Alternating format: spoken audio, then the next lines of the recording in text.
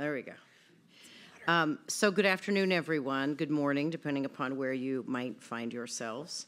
We're kicking off a panel this morning, or I should say we collectively. High crimes, low crimes, and misdemeanors, trials and investigations. Not since Watergate have ongoing criminal trials and congressional investigations been such a potential factor in the presidential election. So as we begin this morning, I want to welcome the panelists. We also have a new panelist joining us, Cynthia Oxney, who is a legal analyst for MSNBC. Eugene Daniels, who many of you met yesterday, if you joined us yesterday, who is a political correspondent and the White House correspondent for Politico, and also is wearing my favorite color today. So I don't know. For you. I appreciate that. I appreciate that. I told him I might want to give him a big emerald ring to complete the outfit, but I will take it. I'll have to ask my wife. Ask my wife about that one. And then Sara, Craig, and Jarrod Agen are joining us. Both deep leaders and operatives in the Republican Party who have had experiences in the White House, in Congress, in campaigns. And so we're going to have a robust discussion today and analyze what some of this context might mean. So I'm going to start on the far end of the table with Cynthia. Help us understand what is the lay of the land for former President Trump in terms of what is happening or on the table legally. Okay. Well, there's a lot on the table. As you know, there are 4 basic cases, and I think I'll take them by threat to the election, then you guys can decide what you think about it. There is the documents case at Mar-a-Lago. That case is set for trial in May. It will not go in May. It's being the can is being pushed down the road. I don't think that'll go anytime soon, so we'll wait and see what happens with that one. That judge seems to have a preference. I'm happy for her. She's exercising her power, and we're not going to see that case anytime soon. The next case is the civil fraud case in New York. He's in the middle of a trial with Judge Engoron. Judge Engoron has basically already decided there's persistent fraud and is looking about seriously removing his business and taking away all his money. That case continues. It's going very well for the prosecution. It will go another 2 months, and then there will be appeals. It's going to go on for a while, but it is a financial threat, which may or may not end up being a political threat. That's up to them, but it is a financial threat to Trump. And then the 2 cases that are most in the news are the Georgia indictment, the RICO case, and the January 6th case by Jack Smith. The January 6th case by Jack Smith is set for trial in March, basically on Super Tuesday. It may or may not go then. There's a real possibility that will not, because the Trump people have filed a motion on absolute immunity saying he's absolutely immune from a criminal prosecution because he was president. They have a civil case to support that, not a criminal. Jack Smith has responded and said, forget it, that's a civil case. And the judge has to make a decision on absolute immunity. What's different about that motion compared to everything else from a legal point of view is that is immediately appealable before the trial, and it will be appealed. So it's a big question mark on whether or not that appeal works through the system in time for them to be a trial. Probably not in March, but could be shortly thereafter. Or if the Supreme Court takes it, it could take a long time. And we just don't know. If that case doesn't go to trial in March, it opens up the window for the Georgia case to be tried. Because as you know, the Georgia case is a big RICO case. Originally, it's the Racketeering and Influenced Organizations Act. It has to do with whether or not there was an organization, an enterprise that committed X amount of felonies. It's a very liberal statute in Georgia, and it all has to do with the fake electors plot, the testifying to the Georgia House of Representatives by lying, pressuring Raffensperger and other members, and attacking the voting in Coffee County. So that case is kind of up in the air because there's so many plea deals, and that judge has a big open space in his docket now. So if the if the January 6th case doesn't go, it can go. And those of you who are following the news know that in that case, pleas are falling like dominoes. 3 of the 5 lawyers have already pled. My guess would be one of the remaining lawyers will plead in the next week. And the fake electors have either pled or, in my opinion, are about to plead. And we have the crazy Kanye West person. That person will plead. And we'll end up with a trial, ready for trial, of Trump, Giuliani, Clark, and maybe Meadows. So that case is set for trial. That's kind of the stage. We can talk about other things that are happening because a lot of interesting things are happening about the plea now or later. I think we'll save that because we're going to go to Eugene and round out all the different legal pieces, the congressional investigations that are occurring, and then we have some added action in the Senate of late. Yeah, consistent in when Republicans took over, even before they took over the House, they were saying they were going to immediately start investigating the Biden administration. They were ready for that. They were kind of thrilled to do so. On day one, even before, as soon as Biden was elected, Marjorie Taylor Greene, who you've probably heard of at least once or twice, filed articles of impeachment of Joe Biden. He hadn't really done anything yet, but that had started. So we're seeing that continue to roll out. There's an impeachment inquiry into Biden. When you talk to even Republicans behind closed doors, on background, not on the record, they will tell you they've been disappointed in kind of how this is rolled out, that they are focusing on things that don't matter, that won't break through with voters or even hold in any kind of interview, for example. So there's an impeachment inquiry of Biden. Biden also has his own special counsel who's investigating his documents case. All these guys are taking their documents home when they leave the White House, and they should really stop. Right? Yeah. Cynthia, see? Some the just lawyers create their own server. Exactly. Everyone leave their documents and servers at home. And you're going to get to the server. He just recently sat down with the special counsel's team at the White House over 2 days earlier this month. The thing that is, I guess, good for Biden when it comes to the special counsel investigation is that he hasn't been fighting it. His team from the very beginning has handed over documents. They were the ones that let the archives know that they found documents at his office that he was using between the vice presidency and him running for president. They found documents at his home, also told the archives and the proper authorities. They were at his homes in Delaware. And from the very beginning, the White House was trying as much as they can to give him as much access. So it seems like, just like Mike Pence, who also had a documents case, it will kind of end without any criminal, any charges or anything like that in that case. And his son, Joe Biden's son, has his own special counsel and being investigated for kind of a flurry of crimes that have happened over the years, both taxes and also his having guns. One thing that's very interesting that people like me that are obsessed with politics are watching is it seems like his lawyers might talk about how important the Second Amendment is in expanding gun rights, while his father at the same time is working on the other side of that issue. And that will be really fascinating to watch as that moves through the court case. Republicans have tried to tie Joe Biden and Hunter Biden together. Like, Hunter Biden was doing this messy and possibly illegal stuff here. And so Joe Biden had to know, he had to be involved. There's not been any kind of hard evidence at this point that they've shown that Joe Biden had any involvement in his son's business dealing, foreign or otherwise. And also, there is in the Senate, Bob Menendez, who is a New Jersey senator, longtime New Jersey senator, has been indicted for a flurry of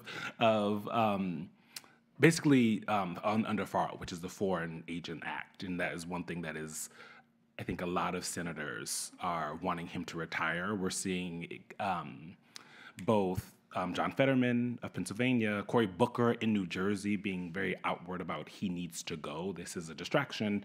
You need to handle your indictment and your investigation and get out of the Senate and do so. This is not the first time that he has been charged with something similar to this. So that is another one. I think that is most of the investigations. The Biden administration is also being investigated by Congress. Basically, every single department of, insert department here is being investigated by the House Republicans, especially Alejandro Mayorkas, who's at the head of the Department of Homeland Security and handles a lot of the immigration aspects of the Biden administration. When you're the moderator, you get to make other people go through all of the information. So I thank both of you for teeing this off. The place I want to start is first, how historic is this moment? How unique is this moment with all of this that you've laid out? And then we'll dive into the election pieces. I'm going to start with you, Jarrod. Oh, yeah. I mean, we passed normal 5 train stations ago. I mean, we are through the looking glass, and I mean, just looking. I mean, that took 10 minutes just to lay out. And there's more, but we had to stop at some point. No, I think so I'll get a little to the politics part, but we're so far beyond. I mean, there wasn't just, Trump's not just been indicted once. He's been indicted 4 times. You know what I mean? We didn't just have federal cases. You've now got state and local prosecutors going after Trump. Beyond that, we didn't touch on this, but it's relevant. Like, we didn't just have a speaker get overthrown. We had a speaker get overthrown, and now we're weeks later, and we're on number 4 or 5 of who might be it. So like, the point I'm trying to get across is the new normal is this. It's not. It's. I don't think we're ever going back to what it used to be, and I think the reason for that is because the bouncing ball that the normal power centers who could control the bouncing ball in the past, the speaker, the president, that's not the case anymore. The bouncing ball is now moved by the Matt Gaetzes of the world, and if they move the bouncing ball, the narrative shifts. And the reason that's important, if I can just from my kind of Republican perspective, is Trump himself. He views optics, somebody said it yesterday, optics is everything. Everything is a television show. We are living in, we're about to be, season whatever of the Trump show, and it's going to be the courtroom season. Do you know what I mean? This is the trial season. And so we're setting the stage for that. And all of it is very much, and people don't always believe this, but like, it's hour by hour, how do I change the cable news dialogue? And how do I affect what Eugene's going to write the next morning? And that is that's when you see all of this that we've laid out. I think that the Trump team sees it and they say, okay, I am going to. Here's how I want next season, the courtroom season, to play out. And so yeah, this is. We're in for that, and everything they laid out, who knows what, we don't know which characters are going to come in, and I do think, there has to be an A plot, and in Trump world, the A plot is everything he's doing, and there has to be a subplot, and the subplot is what's happening on the impeachment inquiry right now. I think Jarrod's accepting calls from Hollywood writers now. If anybody wants, he's got this laid out. And I think, we've experienced an example of what you're saying where Trump left court and said, I hardly know Jenna Ellis. Who's that, right? Sidney Powell, kind of the same deal, trying to control the immediate narrative. I should say the one caveat is I am not a lawyer. I am happy to give free legal advice here today. Yeah. But if any, I'm a comms person pretending to be a lawyer. If there's any people who want to start a bipartisan firm of former comms people who think they're legal analysts, now is the time to do it. So I'm accepting offers. Right. Sara, let's go to you. So much to unpack here. Yeah. I will just start by saying that is more I've learned about the Trump investigation than I've known the entire time, because it is just so much constant information all the time I live and breathe this business. This is what I do for a living, and I could not have told you that there were 4 different cases. I thought there were maybe 3. There's actually a 5th one. And the point is, sorry to all my media friends, but I'm not watching the Sunday shows. Like, I've got a 6-year-old and an 8-year-old. We're watching Bluey on Sunday morning. It is not, this is not what Americans live and breathe. And so at some point, this all becomes background noise, and that's the question, is how much does this really matter, and how much is it going to matter? I would be as surprised if 6 months from now Trump is indicted. I would be as surprised if Trump 6 months from now was cleared of every case, and I would be just as surprised if 6 months from now nothing has happened and we're still sitting in this limbo that we've been in. So no one knows what's going to be around the corner a year from now. So it's really hard to make election predictions, but I will say, from the Republican side, there is this sense that there's 2 tiers of justice in the country, and that's just what you hear from Republicans constantly. I don't have to get into all of the back and forth on it. You can turn on Fox News for 5 minutes and get a sense for it. I made the joke earlier about Hillary's server that was never investigated. It took us taking back Congress to even look at Hunter Biden's laptop. We were told before the election that it wasn't real and it was not something that we needed to focus on. Russia collusion, all of that at the beginning of the election when Trump was first elected in 2016. And so there is this sense from Republicans that they're going to go after Trump regardless of what he did, regardless of what he didn't do, and they're just going to go after him. And right, wrong, or indifferent, that's kind of where the psyche of a lot of Republicans are. And then when you're in the middle and you're not paying attention to this stuff day in and day out, it just becomes noise. And so I don't know. I don't think anyone, there's a panel coming up of what to expect in the next few months. Good luck, because like he said, we are way past normal. I have no idea what this is all going to look like a year from now when voters are actually going to the ballot to vote in 2024. Yep. It was Whoopi Goldberg who said normal's only a setting on the washing machine. But perhaps we're much further than she was thinking even at that time. But Eugene or Cynthia, do you have things to add in terms of the historic moment we're in or unique moment we're in? Yeah, I think something that has been really fascinating to watch is, as Republicans say, there's a two tiers of justice. That is something Democrats have been saying for a long time, right? For different reasons. And I was talking to someone last week, a Democrat, who was like, tell the Republicans we would happily have them come over and try to fix the criminal justice system from the ground up if they have the complaints that they have. I think something that, Jarrod, you said sparked kind of a reminder in me when we keep, as the speaker race has been going on, is that Donald Trump's name popped up. He put his own name in that. And if you have been following Donald Trump and you watch him, when things are going bad in one place, he tries to distract it with something else. So he tossed himself into the speaker's race, largely to distract from the fact that all of these cases that Cynthia laid out are happening, that the Georgia case seems to be going much quicker, I think, than a lot of people anticipated, as people are dropping like flies with these plea deals.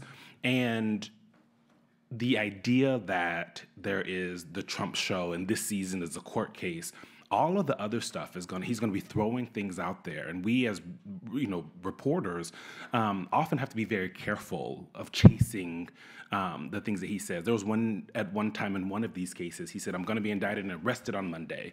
Monday passed, Tuesday passed, Wednesday passed, and we spent days and days talking about it.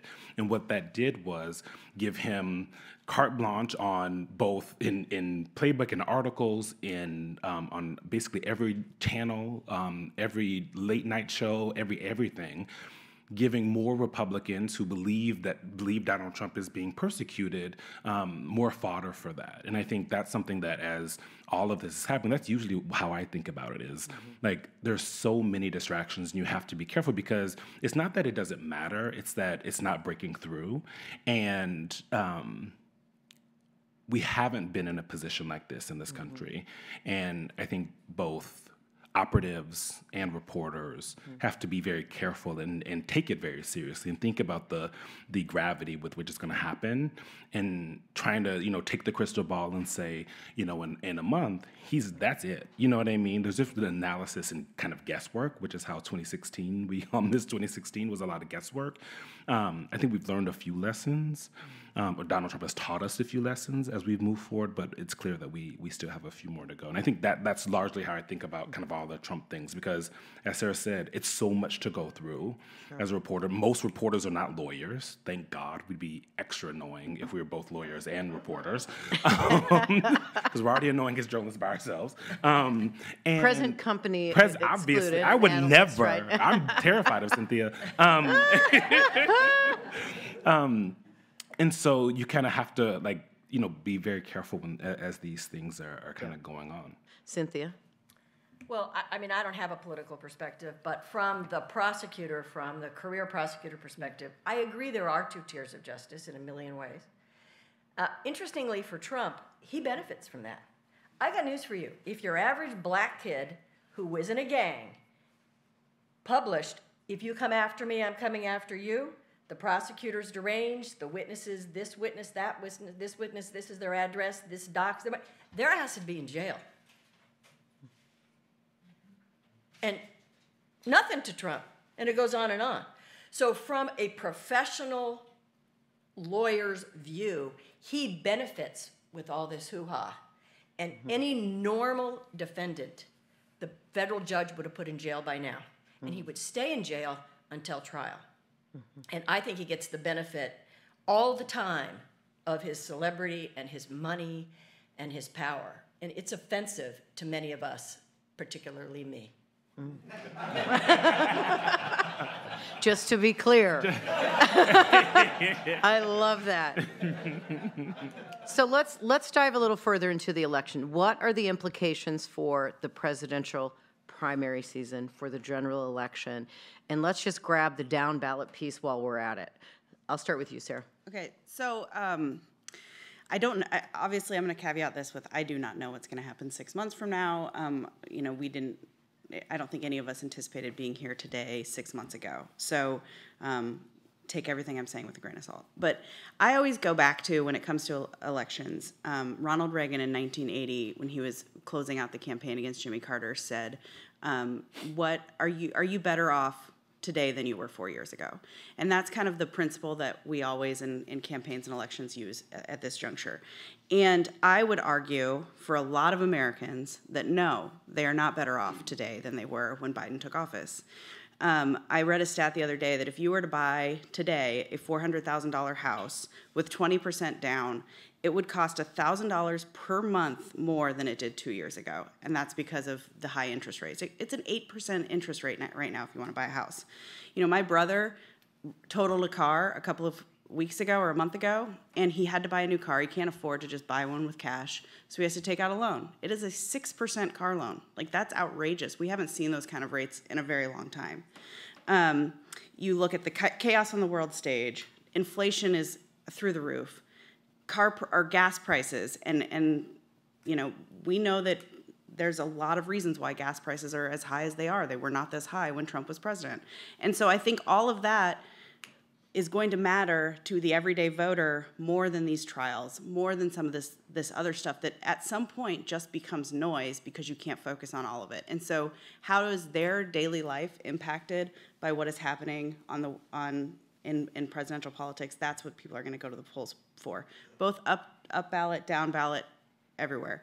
There's also, you know, we could have, don't fool yourselves into thinking that Biden's going to be an incredibly popular Democrat candidate either. There's a lot of people who don't want Biden to be the nominee on the Democrat side. And so I think if you see a Trump-Biden reelect, we could be looking at very low depressed turnout in a way that we haven't in the past. And so there's a lot of factors that are going to go into what happens a year from now.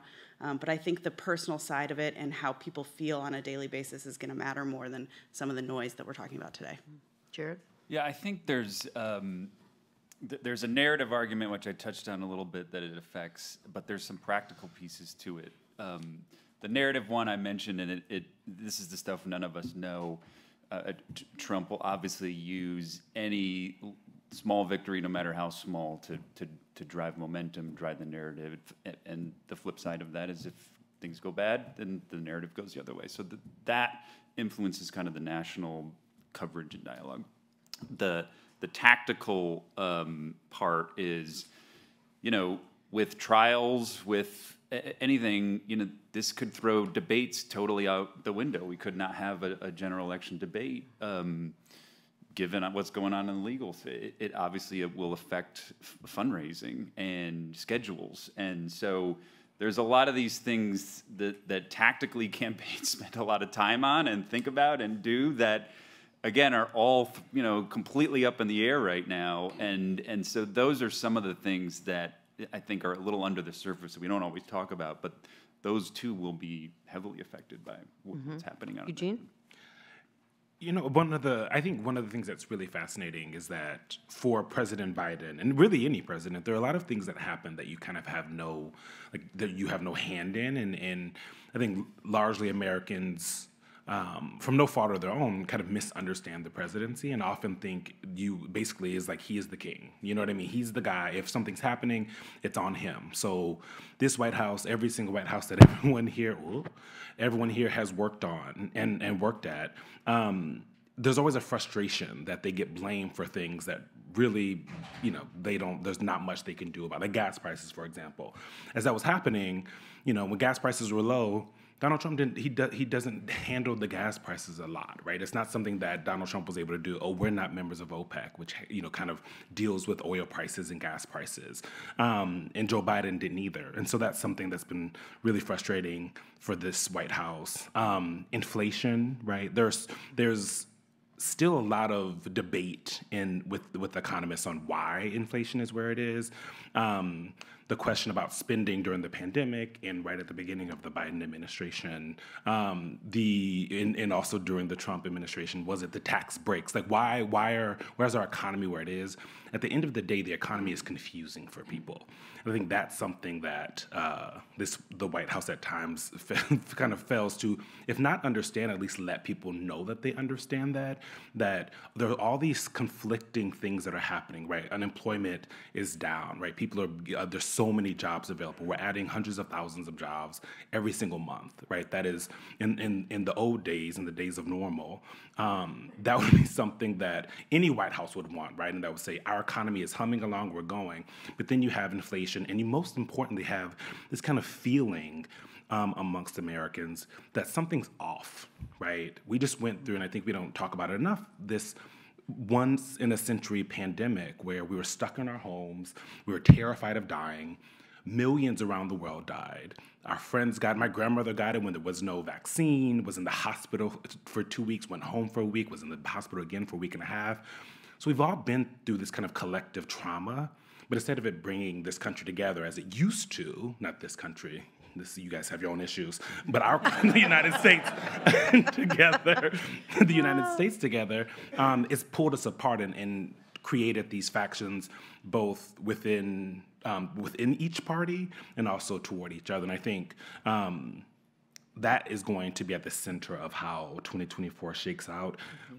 Policy matters, right? I think everyone in here hopes that policy wins out at the end of the day, but I think it's the feelings that people have of something's wrong, my family can't do this, I want to do this. The feelings of people, who are scared of another Donald Trump presidency. There are millions of those kinds of folks who are worried that what he would do if he were to get in. If he were to win, as a reporter, we talk to the folks that are around Donald Trump, the people that he would hire would look a lot different than the folks here that worked in the Trump administration at the time. I mean, maybe you guys would get jobs, but I assume it'd be, people who are more sycophantic, and more in line with the Rudy Giuliani's, the Jenna Ellis's, the Sidney Powell's, the people that are probably going to be at least pleading out.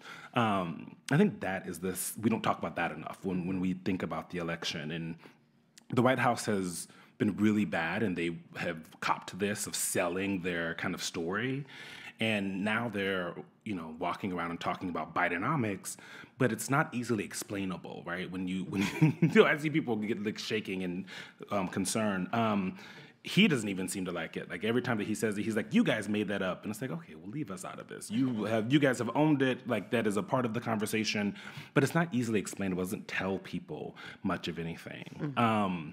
And so I know that they are still trying to figure out that aspect of the campaign.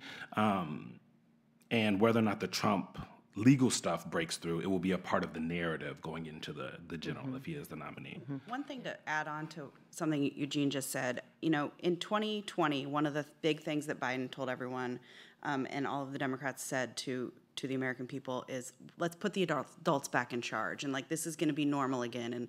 And we're going to see America back in the place that it should be. And to the feeling that Eugene is talking about, that the American people still don't feel that. And I think that's going to be one of the hardest things for Biden going into 2024, is that there's still this sense that, there's chaos around the world.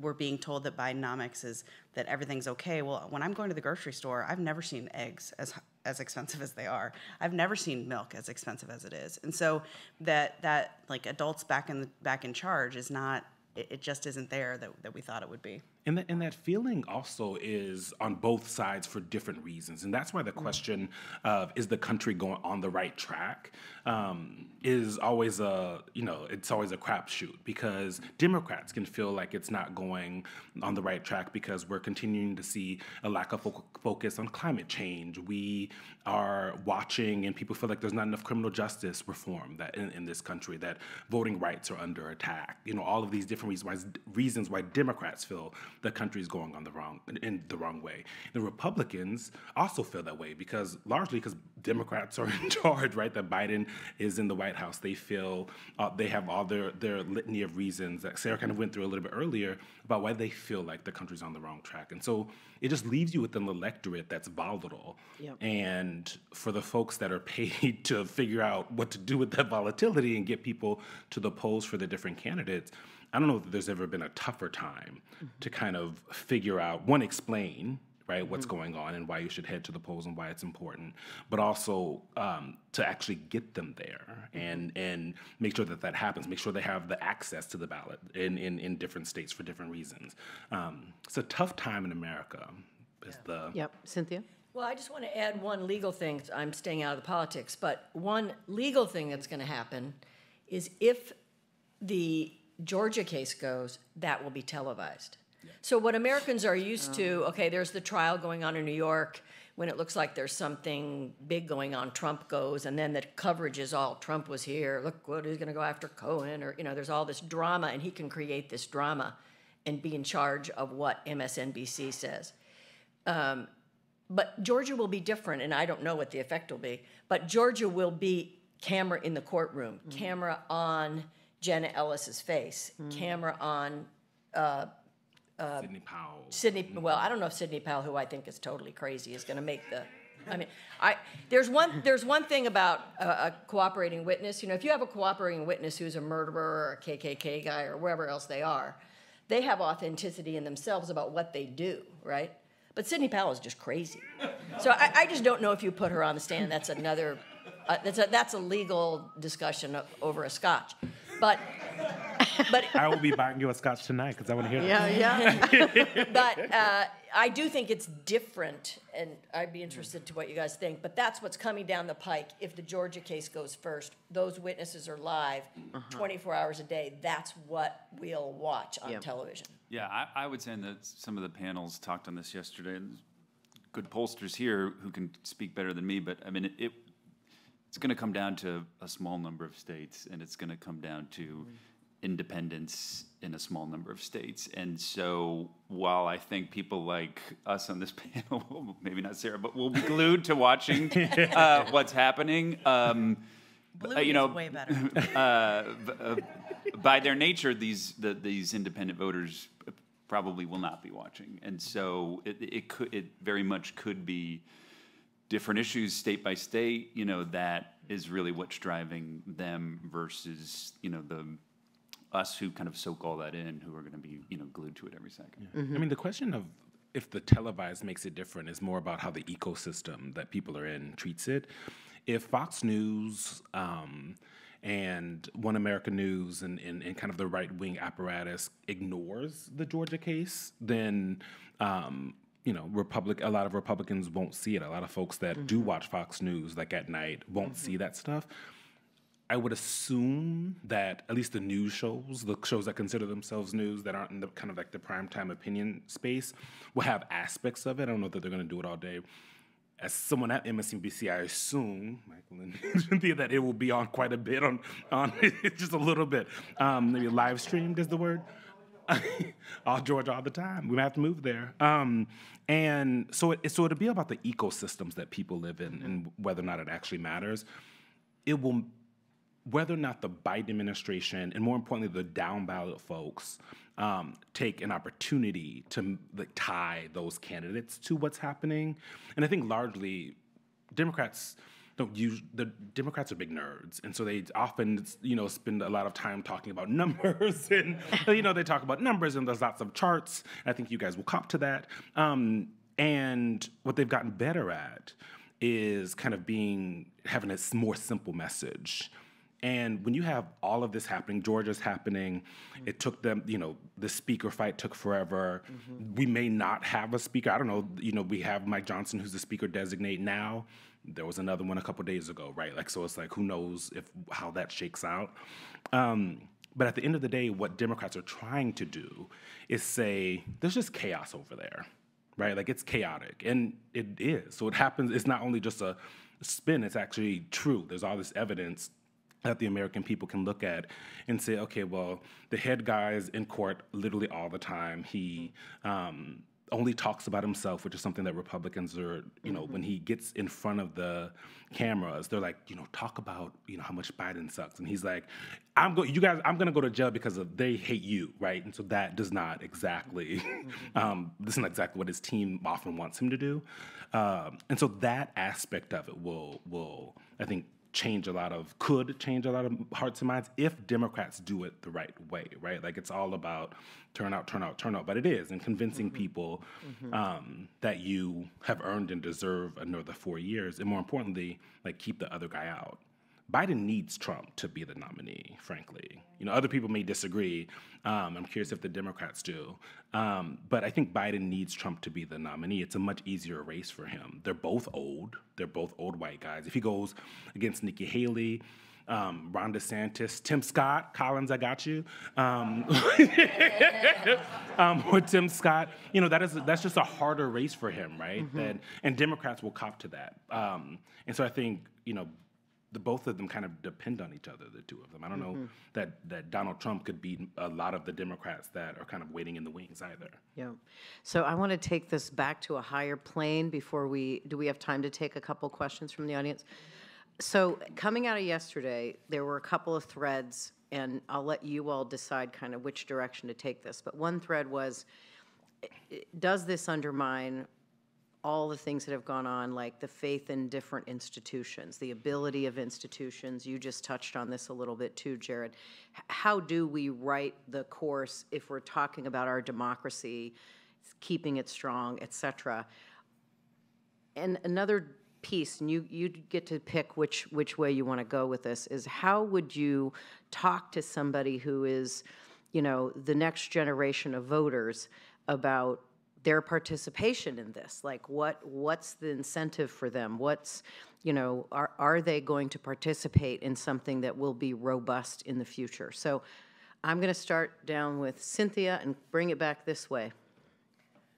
Well, I don't do the politics piece, right? That's not my lane. But I do think that the Trump years have dramatically injured the justice system.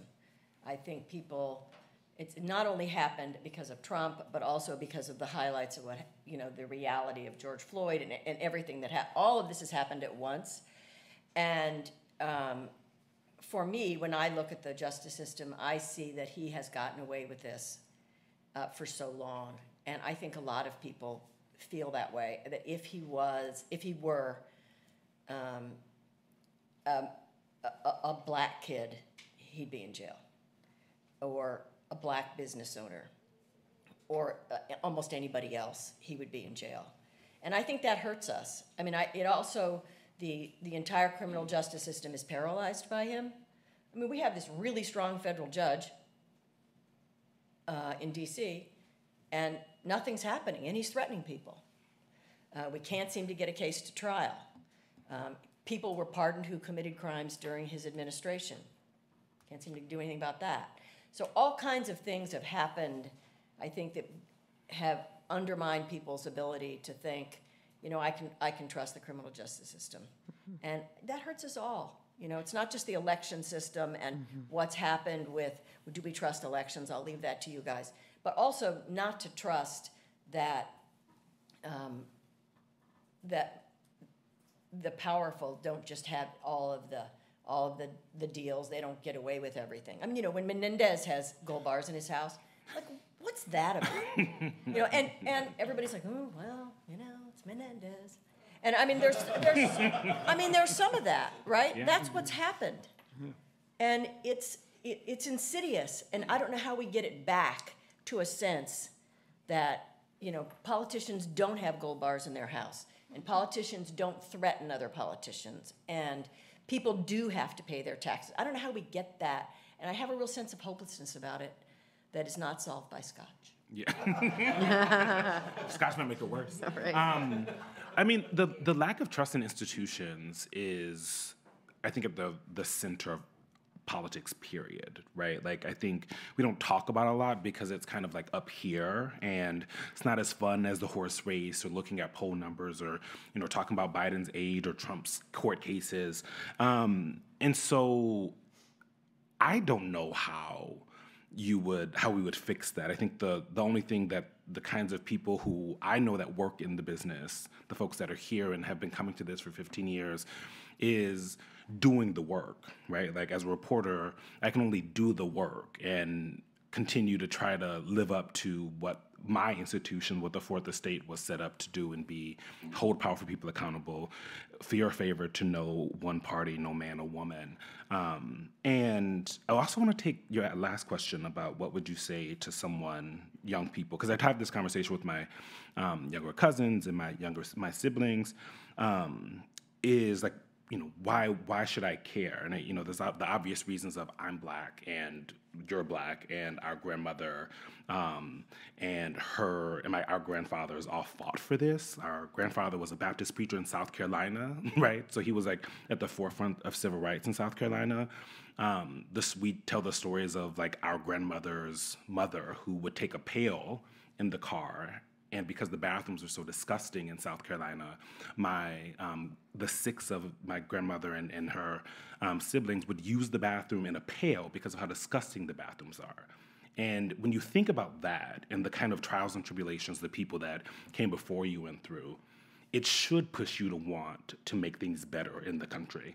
And democracy only works if we say it does. That's the weird thing about democracy, is that it only works if the folks that are, which we've seen over the last few years, right? You look at what happened after the 2020 election, and if one side, one candidate decides, nope, I don't like the way this turned out, that means that democracy is in peril, and you talked about that quite a bit yesterday.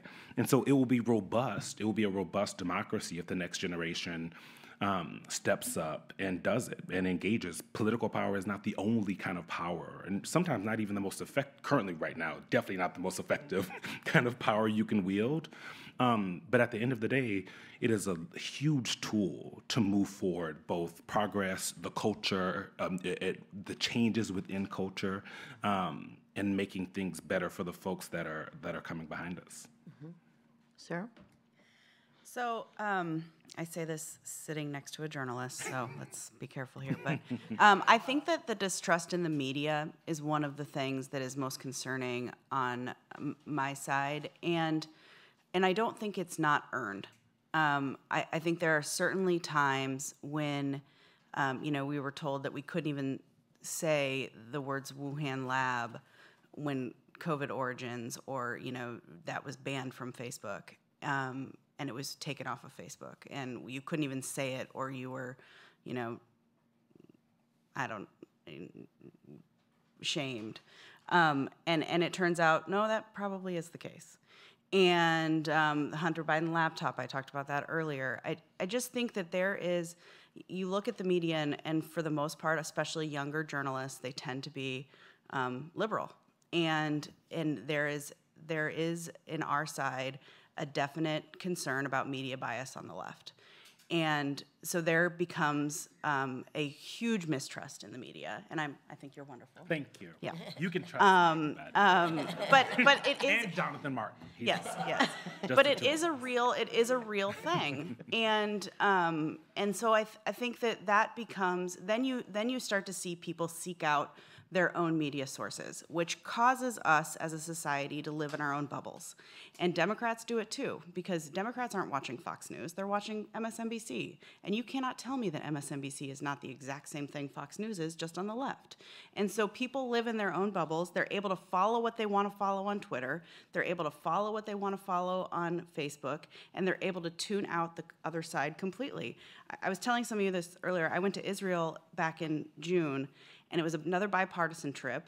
And that's why I think these are so incredibly healthy, because we all get to know each other and we know that we're all real humans, even though we believe in our country, we just think of different paths to get there. I went on this trip, and we had a guy at the end of the trip stand up and say, you know, I really was nervous to come on this trip because this is the most amount of Republicans I've ever spent time with for the longest amount of time. And one of the Republicans goes, dude, there's 5 of us. And we were only here for a week. And so it causes us to kind of be in our own little circle, in our own little bubble, and then you don't trust anything else, that nothing can penetrate your own little bubble. And so that's the thing that concerns me the most about our country, is just the way social media has disrupted how we get news, and then the deep distrust that many Americans have in the media system. I've never seen, every time you poll, like, who do you trust? The distrust in the media is the lowest. I mean, it's the highest it's ever been. And so that's the thing that probably concerns me the most. Yeah, the problem I think right now is the incentives are off. Yeah. You go after Trump, you're going to be famous. You throw out the speaker, you're going to be famous. And I think it's hard to see the path forward sitting from here. However, the one thing I would say is, as tragic as they are, I think world events are the thing that can overcome that sometimes and put priorities back in check. I mean, we all checked our phones this morning, and there was a new speaker designate, and we kind of rolled our eyes. And because that story was big prior to war breaking out in the Middle East. And I think rightly everybody over the last couple of weeks has prioritized, like, it is important who the speaker is, but I'm not really going to waste my attention on that because there's bigger things happening in the world right now. And as horrible as that is sometimes, I do think it takes that to get us to get the incentives back in check. Time for one or two quick questions, I'm told. Okay, questions, anybody? At the back of the room. My dinner partner, Baruch. Hi, thank you. It was interesting and obviously disheartening to hear about the amount of crime, alleged crime, that's permeating the presidential election. But I was curious that sort of what we didn't hear so much of, is how much is this disqualifying of both or either candidate? And I think certainly on the Republican side, perhaps I'm a naive Brit, but I wonder, there's a lot of talk of, the economy's in a bad place, the media's biased, the criminal justice system might be biased, but how should we think of the fact that there is a solid chunk of the United States, the electorate, the Republican Party that is 100% behind Trump, despite the events of January the 6th, and the sort of the last, all of that, basically. You got this one? Well, I would just say, he's innocent until proven guilty. Right. And I think that's why we talk about what will happen next year but Donald Trump is innocent until proven guilty. I mean, whether or not it being disqualifying, that's up to the voters to decide, right? I think our Constitution doesn't seem to have anything that bars, even if he was, became a felon, to keep him from being president.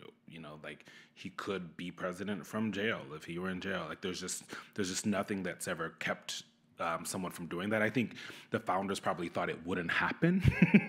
I think they did not. No, they got in duels. The duels were a little different because then the person was gone.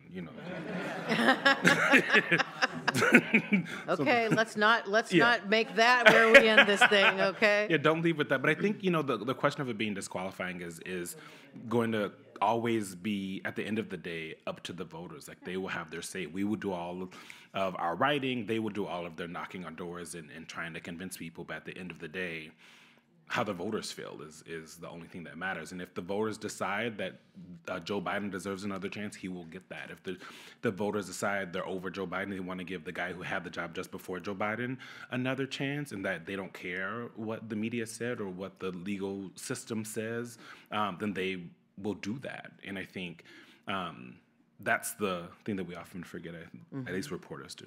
Okay, right up here.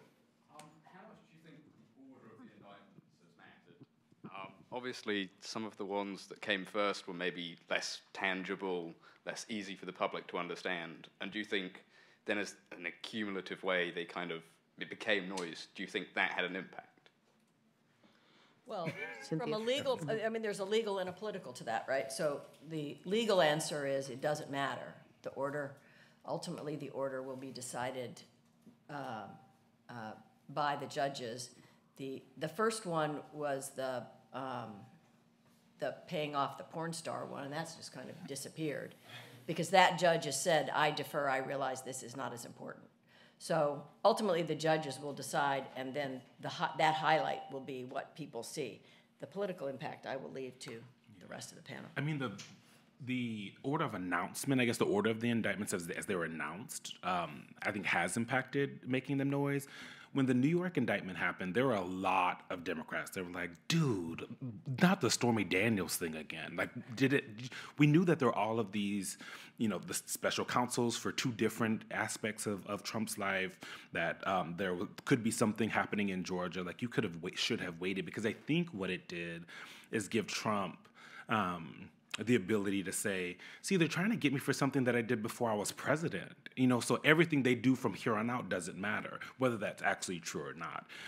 Had the Georgia case gone first, and you started seeing Sidney Powell and these other people flipping, and the Trump folks getting a little nervous about that early on, maybe that's a different the calculation for Republican voters in the primary and that show up in polls. Same thing for the documents case, right? Like, that one is probably maybe easily explainable, I think, of the group of them. Had that gone first, that one's probably one that voters can be like, well, you weren't supposed to take that, you took it, they came to get it, you said no, and tried to trade for things, so that was bad.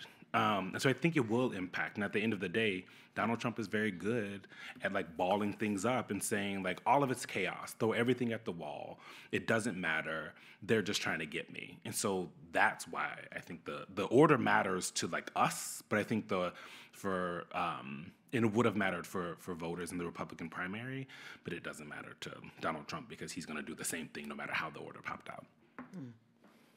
I think it mattered. I think it helped the Trump team. Yeah.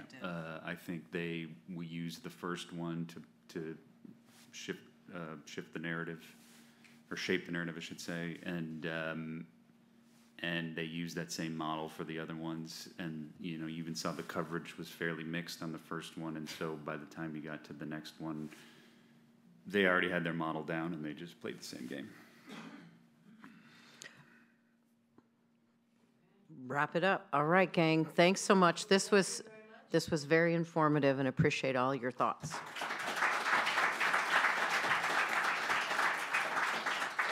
See, we made it through.